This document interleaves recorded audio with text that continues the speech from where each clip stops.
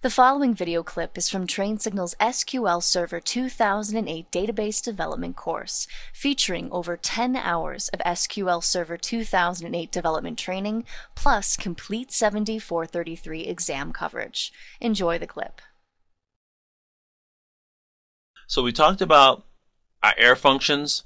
Let's go and use them. Let's jump over to SQL Server and actually build a little bit more elaborate error handler that actually uses our functions. So let's pick up with where we left off.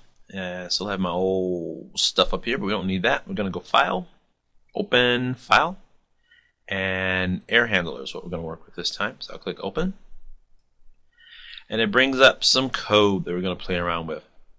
Starting at the top, simply says use Veronica's. Without that, I would need to change the drop down. With that, I don't need to worry about it. It's built right into the code. And then I have a create procedure statement for creating the sales.insert customer stored procedure. What's this all about? I've talked a little bit about protecting your data. You are the keeper of the data as the database developer, database administrator. The roles are slightly different, but ultimately you are the person that's closest to the data, understands the underlying structure of the data, and is the keeper of the data. So you know what's valid data, you know what's not valid data. And by doing things such as disabling all direct access to all tables and instead creating your custom interfaces to the tables, you can do a better job of policing what goes into your data, policing what comes out of your data, policing who sees your data. So I could go back and disallow, say, all insert statements.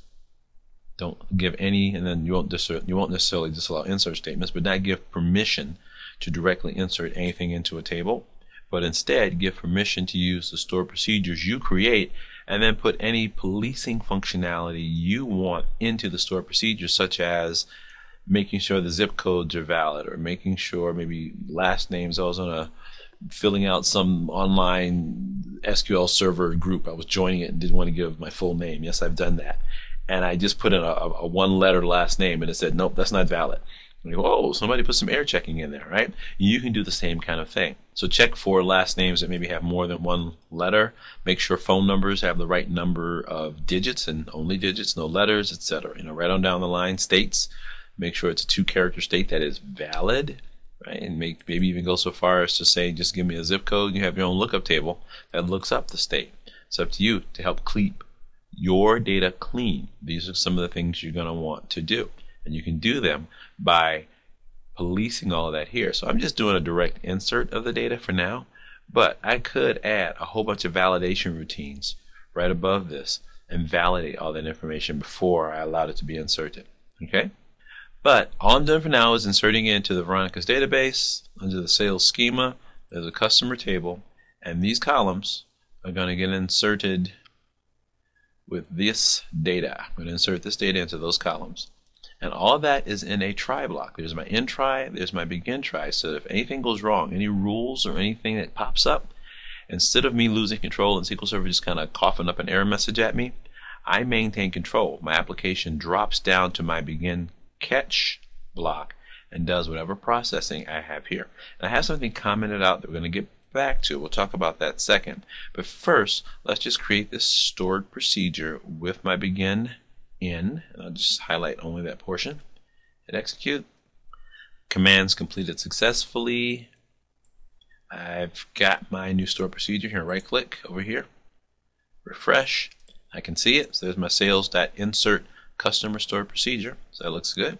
So now I can go about calling it, passing it what I know is, well, maybe you don't know, but most likely invalid value for customer number 1.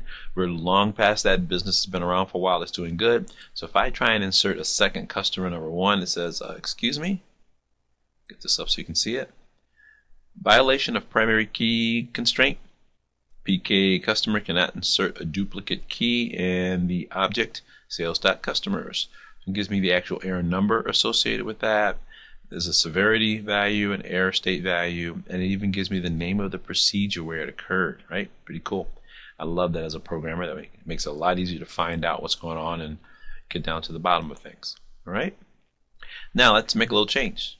Here, let's change that from a 1 to a, I'm going to go with 6,000. I already used the 50,000 quite a bit. I know there's some in the data. We'll just skip over that. And we're going to insert this person a second time with the most generic name I have ever seen. But they've got a very unique customer number, so they should be good to go. Press F5, and looks like we've got a new customer in our database. Mr. Last Name. Select star from sales.customers, where customer number is in. I'm going to use this over and over again, so I'll do it this way when I get more in this list. Now currently the list only has one thing on it, but the list will grow. Highlight that, press F5, and yes, indeed, we did insert Mr. Last Name into our database, which we will take out later. Okay, but he's in there for now. Now the next thing I want to point out is not SQL Server specific at all. It's not T-SQL specific at all. This is a generic, general programming principle, programming technique that I've used, I've seen used, that is very helpful. And SQL Server has the same upside and downside when it comes to try-catch. You need to have a begin try, an end try, and then a following begin end catch block in every store procedure, in every whatever that you want to capture errors. If you don't have one there, it automatically passes it up the call chain to whoever called that routine. But if you want to handle the error locally, you have to have a begin and an end try and a begin and an end catch locally. There is one little way to get around, or maybe make it somewhat generic. And you do want to do that as much as possible. You don't want to take, if you ever find yourself copying and pasting code to multiple routines, you need to stop and find another way to fix the problem. Because here's what's going to happen. You're going to figure out, oh, I want to change that routine and make it a little better, or there's a bug in it that creeps up, and then you've got to go find every place you copy and pasted that code into your application. That's a bad situation to get into. So if you find yourself doing the same basic steps over and over again in your error handling routines, you can take that code, I'm copying it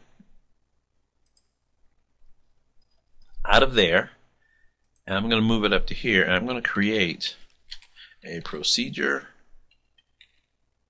called sales.error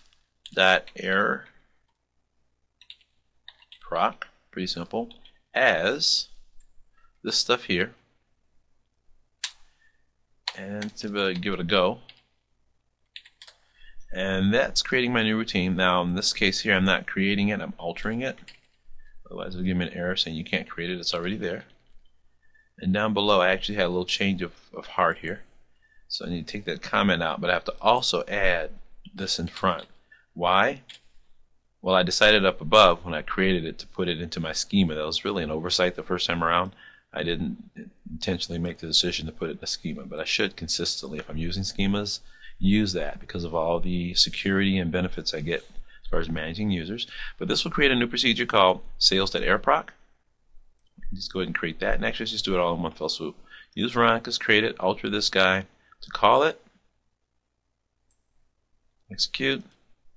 Looks like that worked just fine. Right click, refresh, and there's my two store procedures now. So now I should be able to run it and get the same results. So let's try and reinsert the same person again. What happens? Explodes on me, right?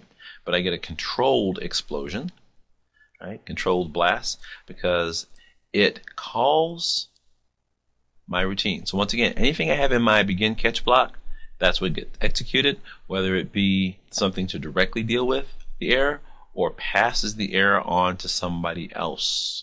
So now I can have multiple routines all reference the same piece of code, and as I build it out and make it more elaborate and more involved and more effective, I don't have to go back and copy and paste it to all the subroutines that call it. All I need to do is simply call it from here, and no more need to change this guy. Alright? And let's just try one more thing. Go ahead and put that in. And this time it should work just fine. And it does. I inserted it. And if we go back and add this guy to the list, we should see our two new, very generic customers have indeed been added to our data. Right?